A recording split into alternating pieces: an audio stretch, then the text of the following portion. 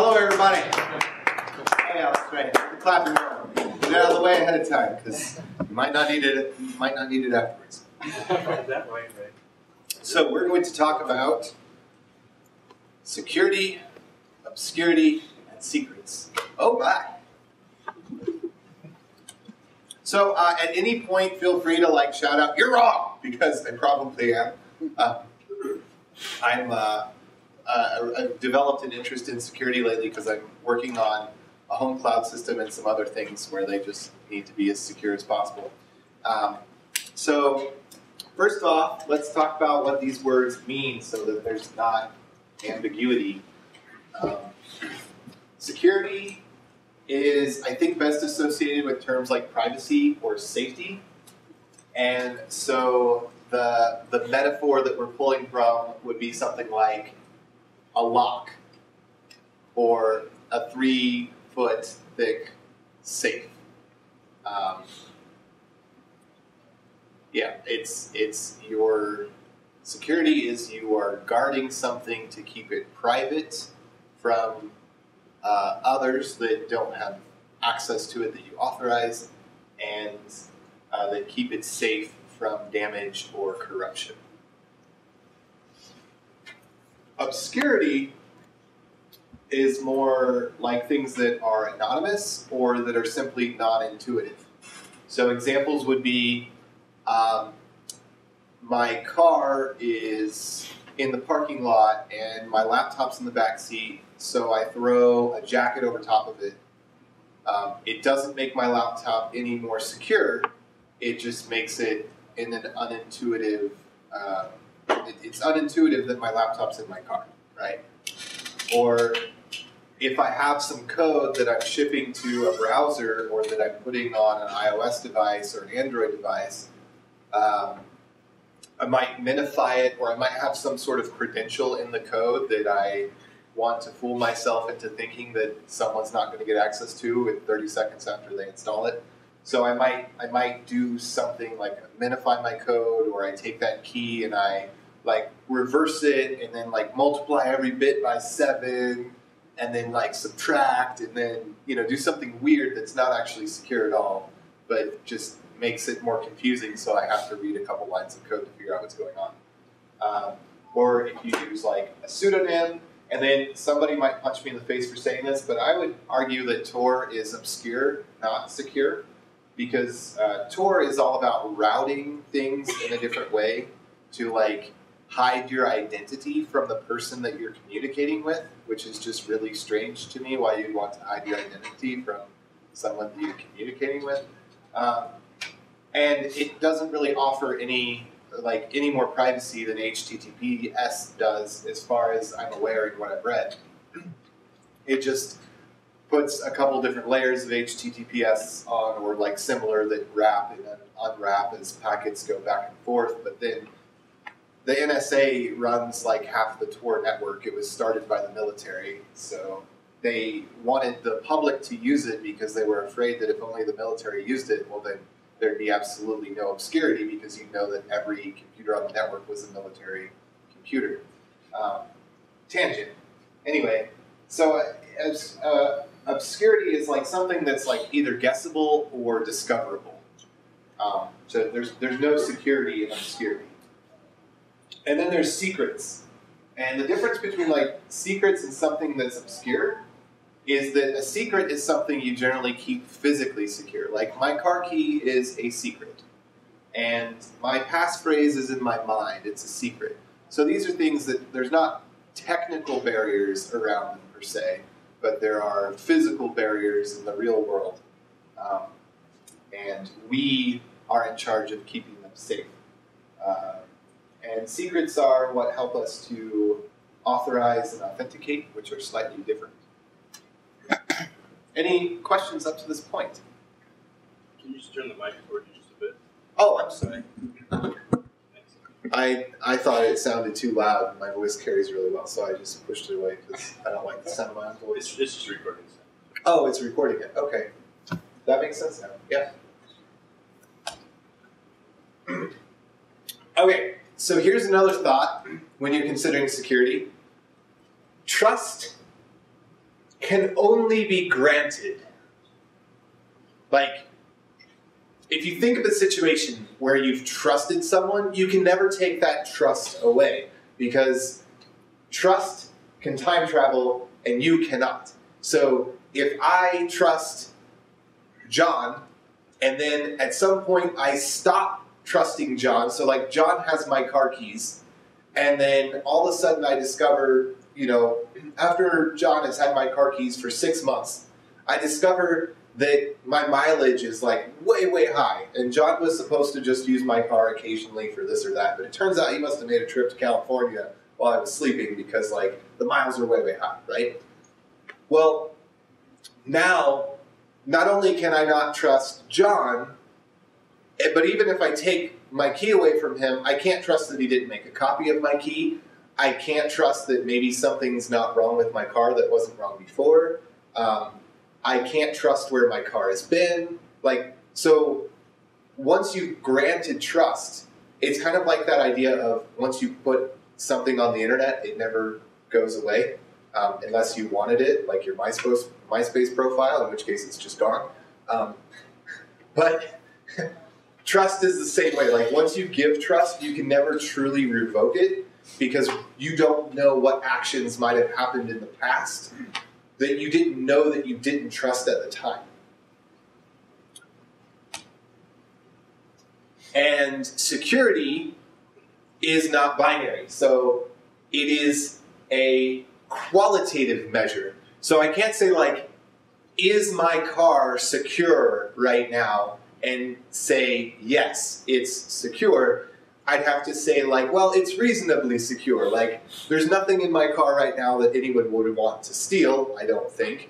And it's locked. And the alarm will go off if somebody tries to break into it. They're probably not going to have very good luck in, like, taking the car itself. So I say, relatively speaking, for what I'm concerned about, my car is secure. So the question, and anytime you're talking about security, is really just how secure it is. Because there's a safe that you get at the dollar store that you can just stick a pocket knife into and jiggle and make the handle come open. And then there's that 3-foot thick safe that's fireproof and all that other stuff. And when we're talking about security in the software world, I am of the opinion that the important bit is that we want to make humans the attractive vector of attack. Like, the purpose of encrypting things and keeping them private online, like my bank account, is really just to make it so that it's easier to come up and put a gun to my head and say, give me all your money, than it is to sit outside my house in your car, open up your laptop, and sit there for 3,000 years while it tries to decode the decryption keys that I'm using with my bank that are changing every time I sign in. Does that make sense? An important corollary to that, though, is that whatever security you're employing shouldn't make the human attack vector weaker. So, like, the best example of this that I can think of is a mandatory password rotation policy. This is going to make the human attack vector much, much weaker, because the IT support guy is going to be used to, at the first Monday of every month, when the passwords were reset on that Friday and it's been a long weekend and they don't remember what they reset their password to, then the IT guy is going to get all these calls, and he knows that they're coming the first Monday of every month. It's a guarantee. Everybody in the company is going to call and be like, I don't remember what I set my password to on Friday, right? So mathematically, you're technically more secure because you're increasing the entropy by rotating a password. But in practice, you're actually less secure because you've made it more of a burden on people, and people are weak and malleable, and their pay grade relative to how secure you want something.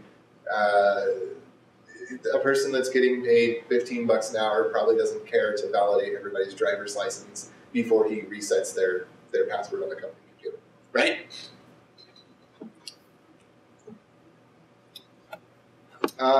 Another thing about obscurity.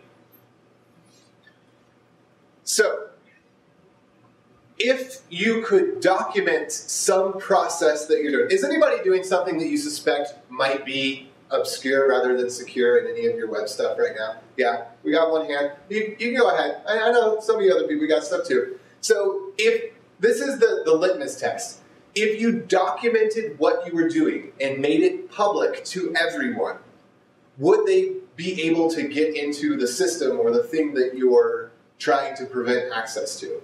If the answer is that documenting your procedure would make it so that somebody could get in, then it is definitely not secure, it is obscure. Unless that, of course, is a secret, because I don't document my passphrase. And, you know, that's that line. Yeah, so I said that. So credit cards, entropy bits, keys, things, those are secret. All right, so let's talk about types of privacy real quick. So there's public and private keys.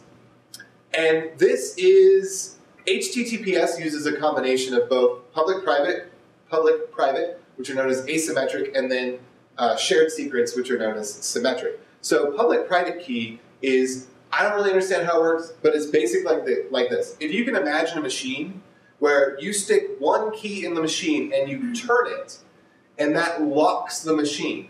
But now the mechanism in the machine somehow, like you can't turn it again. Like once you've turned it once with this key, you can't turn it again. So if I turn it with this key and I lock it, then I am done. That's all I can do. But I have another key, and if I stick that in there and I turn it, then I can unlock it with that key. So you can probably imagine like some mechanism probably exists like this. Like before we had encryption, I bet there was some sort of bank vault that required this kind of awkward key system. And then it would also be true that if I take this key that I just unlocked it with, now that it's in the unlocked state, I can turn it and lock it with this key, and then I wouldn't be able to unlock it unless I put in this key and turn it. So that's kind of how public-private keys work, is it's a set of numbers that are somehow related, and there's some sort of mechanism between them that I don't really understand entirely, but suffice it to say it's like that. So there's a bunch of tables of bits, and you put the one key in, and it tells the tables to turn this way, and that, and or that, and zor this, and zand that, and then when it's done, it puts data through those tables, and then the data comes out on the other side in this really weird, wonky way, and the only way to get the data to reverse is if you then take your public key, or I mean your private key, and then turn it, and then that would somehow make the tables turn back the other way, and then all the data goes back through, and then it's visible again. So this is what HTTPS does when you connect to your bank website. So you have, like right now, you're not connected to your bank website. You go to mybank.com, and what happens is that you receive the bank's public key. It just gives it to you. It's like, hey, here's my public key. And then you take that public key, and you're like, I'm going to think of a number between 40 quadrillion and 41 quadrillion. And then you think of a number, and then you encrypt that number with this public key. You send it back to the bank, and then the bank unlocks that number with its private key. It pulls out that number, and it's like, 40 quadrillion, septillion, 65 bajillion, 95, and 6. And then it's like, cool, that's the number that we're going to agree on. And then it uses that number like a Caesar cipher. Does anybody know what a Caesar cipher is? My Little Annie secret decoder ring. And you spin it around. Like you pick, today's numbers are B and 2, and so you line up B and 2, and then you spin the ring around, and then you can see like how it lines up. That's kind of how this asymmetric cipher works, except that it's a lot more complicated. It has like those rotating tables of anding and zoring and oring, so that even if you know the message and you know the encrypted message, that doesn't actually help you at all to decrypt it. But it's a similar kind of concept, and that's a shared secret. And so that's what AES is. So when you connect to your bank, you guys agree on this number, and then you use that number as your shared secret. And the reason that you do this, instead of just like, I'm going to give you my public key, and I'm going to take your public key, and we're going to like give each other these messages that are signed this way over and over and over again, is because RSA encryption, which is like a popular method for HTTPS for that public-private handshake, it's really, really slow. In fact, pretty much every type of public-private encryption is ridiculously slow. It's not so slow to do like just a little tiny bit, because it's only a little tiny bit, but it's really slow to, like, you don't want to transfer a gigabyte of data with public-private encrypted key stuff, because it just, CPU and all your cores explode. Bad news, right? Symmetric encryption is like super fast. It's just like wicked fast. And so that's why HTTPS first exchanges those public-private keys so that it can exchange the the symmetric key, the shared secret, and then the data comes through really fast, and then we're happy because HTTPS isn't slow, which means that we're not afraid to use HTTPS, because we're not going to be like, oh, I have to buy a more powerful server to serve my users, because that's not really true. Like, your server is good enough. But if we were using only RSA, then that might not be true. That'd be sad. The other thing is that public-private keys allow you to sign and to verify something. So I take some data, and I basically, what I do is I take like the SHA-256 sum. Like, you guys know MD5 SHA? You know, so it's this, you take a bit of data in, and you run some math on it, and it gives you like this one small little number that's, you know, only a couple billion digits long or something, you know. What is it, like 250, I don't know. 256 bits of entropy, I think, is what a SHA-256 sum is, right? So anyway, the point is you take some data, and then you SHA sum it, and then you add to that plus the SHA sum before, and you SHA sum it, and you do this thing, and you take this gigabyte file, and you reduce it down to like basically a word. So the way that the signature stuff works is basically you take your data, you do that SHA sum on it, and then when you're done with the SHA sum, you like encrypt it or something, and then SHA sum it again, because you end up with like this pretty small text, but it can represent, you know, this big huge thing, and that's about as far as I can go into that, because I only understand it about this much, but that's kind of how it works. And the verify process is just reverse, like we've been talking about. And the thing here, the exchange at the bottom is like what I was saying with HTTPS. It's really common to use RSA to exchange a shared secret, so that you have something public you can start with that it doesn't matter if an attacker interprets. So you can use these public-private keys to do that exchange. And then shared secrets. Have you heard of HMAC before? Have you done OAuth before? OAuth 1. Okay, so OAuth 1, the thing that scared everybody was HMAC, because they see the word HMAC and cryptographically secure, their brain explodes, and they're like, I don't know what's going on. HMAC is actually really simple. Like I've got down here, it's basically you take a SHA sum of the content of your message plus whatever the shared secret is, and you have to distribute that shared secret somehow beforehand. Normally with OAuth, you go onto Twitter's webpage and you say create app, and it's like, here, copy this secret thing. And then you copy that secret thing, and then every time you send a message, it's not super complicated. All it's doing is just taking a SHA sum of the data and then adding your secret to it as kind of like a salt, more or less. That's the dummy version of it. And then symmetric keys. AES is really common for symmetric encryption. It's really fast, and encrypting and decrypting happen at the same speed, so it's an ideal algorithm. And there's no known method of like exploiting it or attacking it that can bring it down to, you know, within several 100,000 lifetimes of a human being, assuming that every computer on the planet was concentrated on trying to break that key. Like it's mathematically impossible to break it. So those are some cool things. So why do you guys use HTTPS, or do you not currently? Who's using HTTPS? That's good. That makes me happy. All right, why are you guys using it? What benefits does it give you?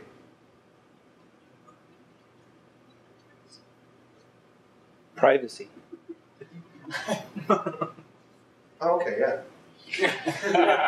No, I mean, like, for reals. Like, why was it important to make that decision? Was it because my boss told me to? Was it because I care about my users? Was it because I think it's cool and I want to learn something new. Like, why do you guys do it? I'm just going to stand here. Well, exactly what you had. Somebody, a third party can't listen in on you to your communication. It's private. Okay. Yeah. So the reason HTTPS is good, it's good for, I mean, there's like, I could add 100,000 things to this list probably, or at least 3. I didn't because I was lazy. Well, there are 3, but I could add at least 3 more. So when you're looking at users, from the user perspective of like, I'm using mybank.com or I'm using awesomeapp.com, there's 2 things that suck for users. One is ad insertion. Have you ever been to a public Wi-Fi hotspot and then like before when you go on it, it starts inserting ads at the top of every page? Like the 90s, this was really popular. Like you remember Net Zero? And there's, I don't know, probably GoGo inflighted, probably, I don't want to get sued by them or anything, but I'm sure that they've done something like that. They seem like one of those companies that does really annoying things. But you remember this happening. And then there's snooping. And not even like malicious snooping, just like you're at BYU in the Richards building and you're sitting down there with your laptop open and Wireshark going, and you're just reading people's Facebook conversations for kicks and giggles. Who did that? Okay, I'm not the only one. That's good. That's good. And nothing malicious about it. It's just, fun. But I don't know that I really want someone else doing that to me. And then if you're a provider, if you're providing something to your users, a lot of times in exchange for what you're giving them, you are taking from them some of their attention towards an ad. And if you're not using HTTPS, so one D-bag actually had his router thing set up so that it would look for Google Analytics, like the UA underscore, XXXXX, and it would swap it out with his. So anytime you joined his network, like it would still serve you all the ads, but he'd get all the money for it, which is kind of ingenious. You gotta give him credit for that. I don't know that I wouldn't do it myself, honestly. But so both for your users and for you, there are really practical benefits, and these are just a couple of them. So I will show you how to do HTTPS in Node once we're done chatting. I'm sorry, this isn't a lot of code, but it's a lot of high-level stuff. Hopefully this is good for you. Okay, so HTTPS, it offers privacy, but it doesn't really give you, oh, that's what I want to do, this one. Authentication or authorization. I mean, it kind of does, but not really, because if you think about the applications in which you use it, and I mean, it gives you that privacy from point to point, from me to mybank.com. But when you think of, it doesn't solve these problems. Like, where did the code in my application come from? Like, I want the code in my application to come from mybank.com, right? But there might be some other code. There might be some, like, I don't think there's any way to get around plugins right now in Chrome. It's just if a user wants a plugin, then they get a plugin. And I think that's all right, as long as they're aware of what the risks are. But you want to say, where did this script come from? Did it come from a CDN? Did it come from the console? Did it come from a bookmarklet? Did it come from rogue injection? Because some of these things we want, maybe we want users to be able to type in the console and, well, I think in all sites you can still type in the console even if they have the CSP stuff turned on. But you want them maybe to be able to use a bookmarklet, maybe, or maybe you don't. And HTTPS doesn't solve this problem. It doesn't solve this application problem. It also doesn't solve like the social media problem of, I mean, how many times has somebody told you about a post you made on Facebook that you authorized to make, but you weren't really aware of it? We don't use Facebook then? I'm the only person who uses Facebook in the room, it looks like. Okay, because I've had that happen where somebody's like, oh yeah, I saw that thing you posted on Facebook about this band. I'm like, I didn't post that about that band. So like, I didn't do it. I personally did not perform that particular action. And sometimes it's useful to know, like, if it was me that did it, or if it was like somebody doing it on my behalf, or it was somebody that did it not on my behalf. And these are things that aren't really well solved yet. Like, we have some solutions for these questions that are emerging, but these are just things that, like, they're just not solved. But I wanted to bring it up as, You know, like HTTPS isn't the answer to everything. So 2 more slides before we look at code. I think that's all it is. Have you guys heard of any of this stuff? Oh, sadness. So Let's Encrypt is really cool. If you're not using HTTPS, come September, you have absolutely no excuse whatsoever. Because Mozilla has joined up with some others in this project called Let's Encrypt. It's let'sencrypt.org. And you can go to their GitHub page. You can clone this repository, and I'm sure that eventually it'll make it into like Brew and apt-get and all that. But basically, all you got to do is install this tool on a server that you own, give it some really basic information. I think the only thing it requires is your email address and the domain that you're trying to validate. And then it'll just establish this loopback procedure and go out and grab an HTTPS certificate and put it in a folder that's a predictable location that, like, everybody that installs the tool, it's all going to go into the same, it's /etsy/let'sencrypt/live/whatever.com/key.pem or privkey.pem and chain.pem and fullchain.pem and something else. But anyway, so like all the hard work of like, oh, I have to click a button in my email and I got to pay $10 and life is hard. Like, you won't have that excuse either. So I'm really excited about that. CSP kind of solves these problems here on the left. It's content security privacy. Every browser supports this now, even Microsoft Edge, which, in case you didn't know, Internet Explorer is officially dead. And Microsoft Edge is replacing it, and it is not compatible with Internet Explorer. You can ask a lot of corporate sites how happy they are about it because it has no ActiveX controls. It has no extended features that don't exist in standard browsers. So all of those corporate applications that exist in, like, there's no compatibility mode. It's like when people upgrade to Microsoft Edge, everything that was Internet Explorer only is broken. And there's no way to detect programmatically that it's Microsoft Edge. Like, there's no, it doesn't have any funky features. There's no Microsoft object or anything. So that's really cool. Microsoft has implemented CSP and web crypto. I think their CSP implementation is still a little bit behind, but the point is, it's there. Like, you can rely on this in every browser now, at least to some extent. JWT is a JavaScript web token. It's basically the antithesis of a cookie. And I might have time to show you a little bit about that. Ursa is a library in Node for doing RSA, so you can sign some piece of information and verify some piece of information. And then SRP is this new term. I don't know if it's really going to catch on as a buzzword or not. In the olden days, I think we called it proof of secret, but this is a really good idea. This is not a specific technology, but a concept, which is that instead of, like, normally, who's got users log in somewhere? Okay, so you've got some form, and they type in Bob, and then they type in some password, like password 37, because you've been rotating me on my friggin' passwords, and I'm up to 37 now. And I got to put in my password like 5 times, because I can't remember whether it was password 36 or password 38. Anyway. Well, so there's one simple thing that we could have been doing for a very, very, very long time that greatly increases the user's privacy, which is that instead of sending the secret, because you know that they're going to take the same secret on every single site. Like, don't even try to tell your users, like, oh, it's more secure to use lots of different passwords. It's more secure to have something in my backpack that has 60,000 passwords in it than it is to just have like 2 or 3 that are kept up here. No, it's more secure to have 2 or 3 that are kept up here.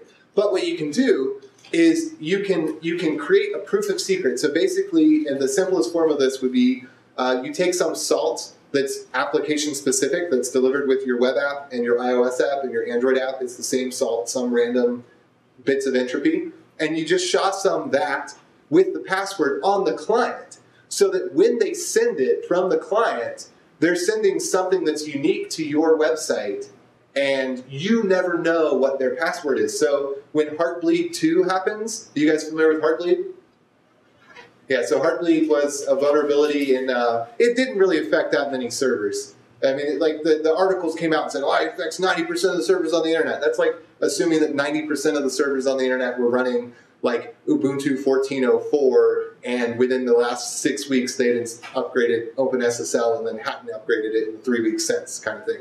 So it wasn't, but it was a big deal for anybody that was affected by it because it meant that all of the server's memory was available in 64 kilobyte chunks. So you just basically ping the server and do like it's like an SSL hello or something, and then like the server responds back, and it was supposed to respond back with something else, but instead what it responded back with was like 64K of memory, just from the server, and so that was bad. But if that were to happen again, which if something's happened once, it's infinitely more likely to happen again, so we will have a Heartbleed 2 at some point.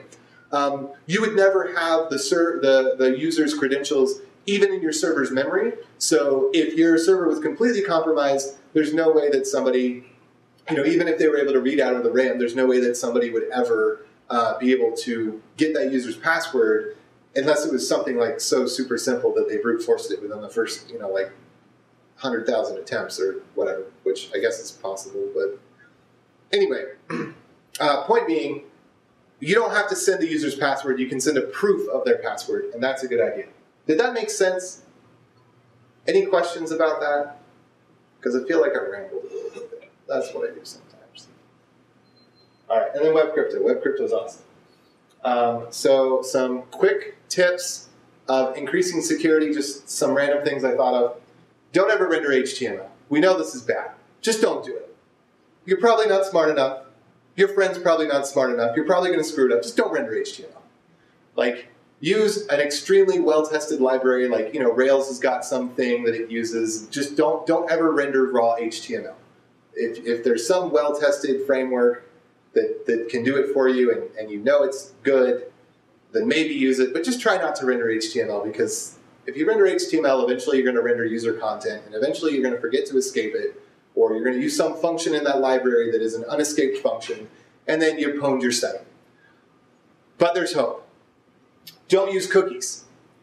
Because one of the problems with rendering HTML and like a dozen other things is that somebody can like post to your site and from another site, like, they've got one tab here and another tab here, and they can do a post, and then that post will carry with it cookies. And then those cookies will authenticate that user on behalf of the malicious site. So if you don't use cookies, then you don't have this problem, which now it's like, well, how do I authenticate if I'm not using cookies? And that's where JWT comes in. It's really simple. But since I spent all my time blabbing, I might not get to show too many examples. Don't send error messages to the user that you didn't personally qualify. So let's go back to, back to this great technology I was touting. So I was talking about AES and how awesome it is and how there's like no known attack vectors that will bring it to its knees. Well, there is one, and it has to do with error messages. If you decrypt some data on behalf of the client, and that data sends back an error, there's a couple different types of errors that you could get from AES. And one of those errors is a padding error, and I don't exactly know what it means, but basically it's like you send it bits until you get this type of error. And when you get that type of error, you put a little notch in your scorecard of like, I figured something out. And you do this like 100,000 times, or maybe 1,000,000 times, but when you think about it 100,000 times, 1,000,000 times, that's nothing. Like, you can do that in a day, right? And if you have local access to some process that's not like time restricting you, then you could do it maybe a lot faster. But anyway, the point is, you can take these padding errors and then you can determine not what the person's secret was, but basically the way the tables were turned, because I was talking about this like metaphor of these tables that are turning as like you put secrets in and it churns them, and these and and Zor and all that. You can basically figure out what process those tables are doing, what that function is, and be able to then decrypt any message. So like error messages are sometimes dangerous. And then another thought is, don't redirect from HTTP to HTTPS in your API. You want to do this for like your index.html because you want your user to be able to get there. But what you don't want is like this person's like goofing around with curl, and they get your API thing working, and then it works, and so they copy and paste that just as it is, and they put it in their their Ruby code or their Node code, and then like it works. And so now they're building this app where like every single time they're making an API request, they're making the API request, and then your server's saying, hey, no, don't send that to me here. Send that to me over here. And so then you're sending it once unsecured, and then once secured, and then it works. So hopefully, I don't know. By default, maybe some things are better about this than others, but yeah, don't redirect your APIs. So now I want to show you some code. Now that you're thoroughly asleep, you can wake back up again, because we'll do code. Yay for code! Sorry. A little goofy. All right, so what do I want to show? Let's get my console up here. So first and foremost, I wanted to show you guys HTTPS in Node, because that is just a really super easy thing to do. And this is what I'm going to do. I'm going to npm install global serve HTTPS. So this is this little module that I made, and it's like the bare minimum stuff that you need to do to serve HTTPS. And we'll take a look at it and see what it looks like. So I'm going to go to user, local, lib. In fact, maybe I should just go to GitHub. Let me go to GitHub.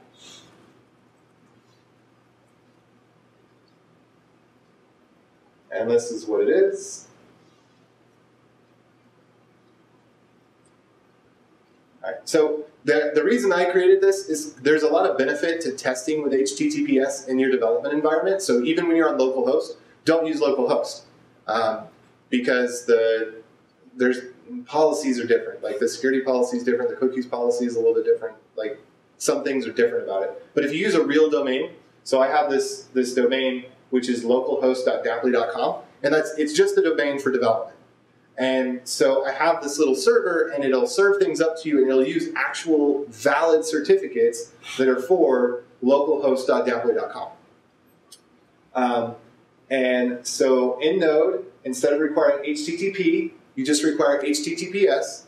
So a lot of people, I'm going to jump around a little bit, forgive me. If this doesn't make sense, just stop and ask a question.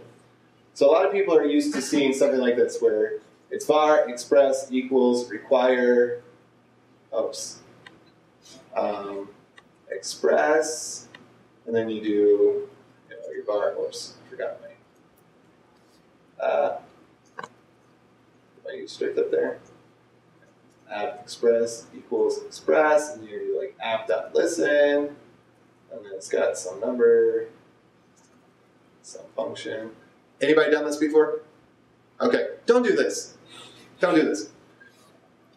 I mean, do it if you want to, but it's not hard to do it the Node way, and then it makes it more obvious, like when you need to do things like WebSockets. Like anybody try to attach a WebSocket after doing it this way, and then like figure out like I don't know how to attach a WebSocket to this thing?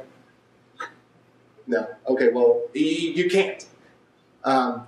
You have to use Node's HTTP server or HTTPS server.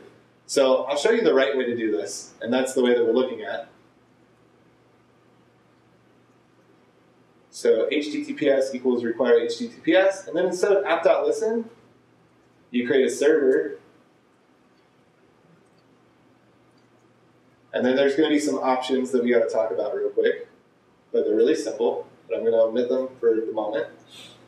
And then instead of app.listen, you do server.listen, and then you do server.onRequest, and then you pass it your express app. So it's like 2 more lines of code, but then you can use HTTPS, you can attach WebSocket handlers, you can have it be an asynchronous process in case like there's something in your app is more than just a simple web server, and there's like some asynchronous process that needs to happen before your app is ready. You can start listening and have connections queuing up while the app is initializing, and then when it starts accepting connections, you can go. So this is, I consider the right way to do it. It's the real Node way.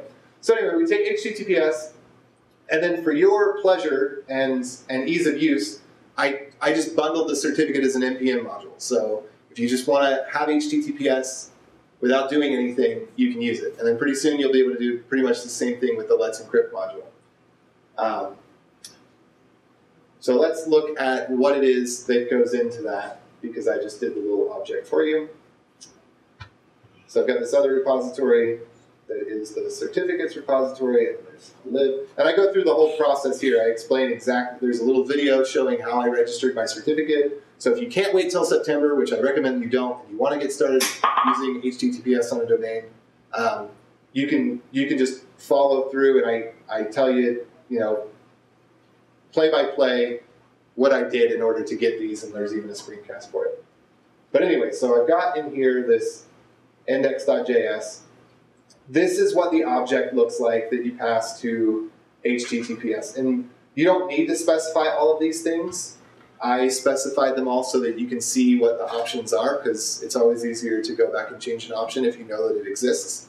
The only thing that we really need to be concerned with is there's that private key, which also, the private key file in RSA also contains the public key. It's actually a key pair, but it's considered the private key. So you give it a path to a private key that's in a text format. Then you give it, the certificate is basically, you create some text that describes what domain you have, what your email address is, where you live, that kind of thing. You send that off to the signing authority, the certificate authority, and then they send you back that same information that you gave them, except they signed it with their key. And their public key is listed in the browser. And so that's how the browser knows, like, it's a green lock versus a red lock with an X, as if it's been signed off by a key that's already in the browser. So that's what the cert file is. And then the CA is the chain. Because when you pay $1,000 for an HTTPS certificate, what you get is like this, it's like higher up the chain, and it's got some validation on it. It's like guaranteed to work in any browser since like 1996, because it's like the original certificate authority or something. I don't know. Like it's marginally better in some sense like that. That's really esoteric. But most of the time, you're going to buy a cheap certificate because you want to pay $10, not $1,000, or you want to use Let's Encrypt to get a free certificate. And so you're not going to get, your certificate isn't going to be signed directly by the thought.com. It's going to be signed by like GeoTrust that had theirs signed by thought.com. Or it's going to be signed by like supercheapssl.com, which was signed by GeoTrust, which was signed by thought.com. And so these CA files are just saying like, hey browser, if you don't recognize who signed me because I was like super cheap and found like the crappiest free type of certificate that isn't Let's Encrypt, because Let's Encrypt is going to be awesome. But like one of these like really shady SSL providers right now, it's like if you don't recognize the one that signed me, you'll recognize the one that signed them or the one that signed them. So you still get the green lock instead of the red lock. Any questions about that? All right. So I'm going to take like 2 more minutes and show you JWT and then be done.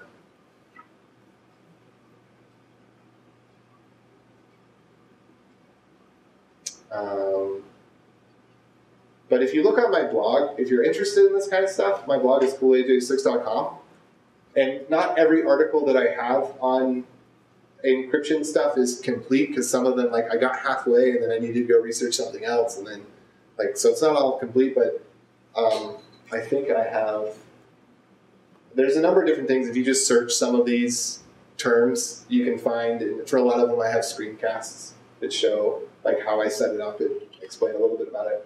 But I was going to show you JWT. JWT is really simple.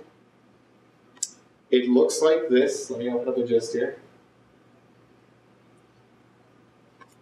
It looks like this. Blah, blah, blah, blah, blah, dot, blah, blah, blah, blah, dot, blah, blah, blah, blah.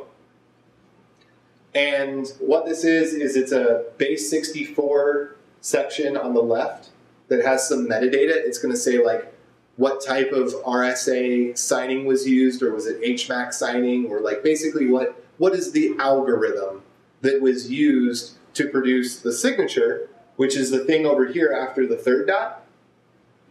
And so the way it works is you take some JSON, like what is the user's role? It's admin. What is the user's name? It's AJ. What is the user's file upload limit? It's 20 gigabytes, right? You take that data in plain text as JSON, and then you stringify it and convert it to base 64. And that's what this thing in the middle becomes. Then the algorithm that's on the left is what is used to create the signature that is on the right. Does that make sense? Any questions about that? Okay. So there's this company called Auth0, which I don't know if they created it or if they're just like the pioneers of like pushing it forward, but they have excellent repositories for JWT. And there are all sorts of ways that you can use this. This can solve the problem of, like, was it me that posted, or was it an app that posted on my behalf, or da-da-da-da-da. Where is the JWT module? I think it's called node.js. But basically, you could use this. Oh, they call it JSON Web Token. They all spelled out, I think is what it is. There we go, node.js Web Token. So you could use this to take some arbitrary data from one site on behalf of some user, and then you could take that token and you could hand it around to some other site. And that site could say, like, even though I didn't create this token, I know by verifying this public key that's posted on this user's website, or this user's subdomain on this website or something, that it was on behalf of this user, and therefore I'm going to allow it even though I didn't create it, which is kind of cool. So their example is pretty straightforward. This is what it looks like. Is you require JSON Web Token, you give it some JSON, and then in this case it's using a shared secret example, so you would have somehow given this secret to someone else beforehand. And then it creates the token, and then the person that has that shared secret can verify that token. This is not something that you wouldn't send the shared secret to a browser. That would be bad. The next example that they have is one you can send to a browser. Or let me see, maybe they don't have it. Okay, yeah. So this here is an example of using that in so the public.pem is a public key, so this could be stored on awesomeapp.com/public-key.pem or whatever. So you could give anybody access to this, and then some other service that's acting on behalf of the user or yourself, you can take it in and verify that you signed it with your private key. So the sign, instead of passing in the public, you would pass in the private. And you have to specify, I don't know where the example is, but you have to specify that instead of using, the default is to use the HMAC, is to use the shared secret. You just have to specify that this isn't a shared secret, this is a private key, and then it can do that. And they have express modules, like there's express JWT.